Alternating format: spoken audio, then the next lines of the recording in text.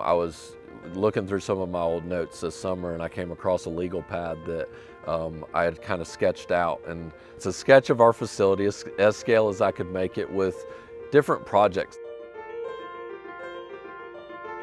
The first thing that we did was we regraded the hill down the right field line.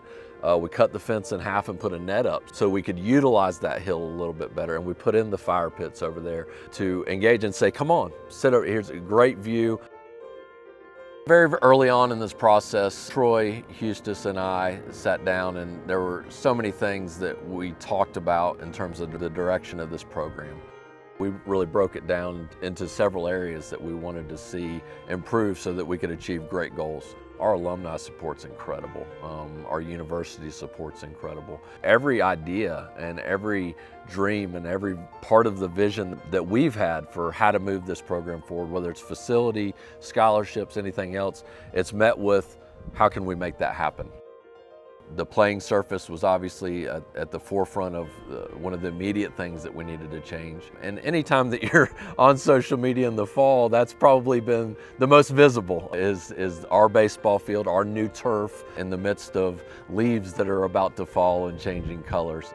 But if you just walk through Beaver Clubhouse and you walk through, Jim and Betty Smith Stadium and you walk through Don and Pat Phillips indoor batting cage, all of those areas are completely redone. When you break down the projects, the project of the new turf and the project of the batter's eye in center field, those two that's just the integrity of the game. It's just really good turf that helps us prepare and helps us have a good baseball game. So two teams are going to go play on a surface that's top of the line.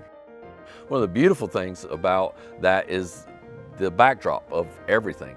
The backdrop for hitting purposes, for catching purposes, and for umpire purposes, it wasn't the best backdrop. So from a batter's eye standpoint and a turf standpoint, it was simply the integrity of the game.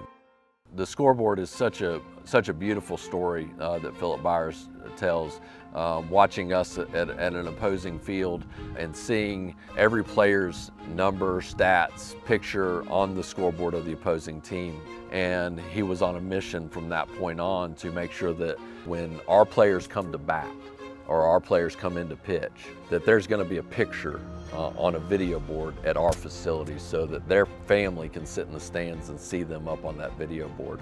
We wanted to leave no excuses for anyone to walk into our ballpark, not only enjoy what they're doing, but have a unique experience while they're here. The terracing on the backside of the first base dugout, that's going to add a whole new amenity to what we're doing. Staying with those Adirondack chairs, staying with that, I'm going on the back porch in the mountains, and I'm going to watch the sunset, right? Like, we want to play into that. Like, that's who we are. That's our university. That's our brand. That's our identity. So let's use that, right? Let's give them the back porch at our facility, and while they're sitting on the back porch, they can watch one of the best conferences in the country, and they can watch one of the best teams in the country compete on a daily basis.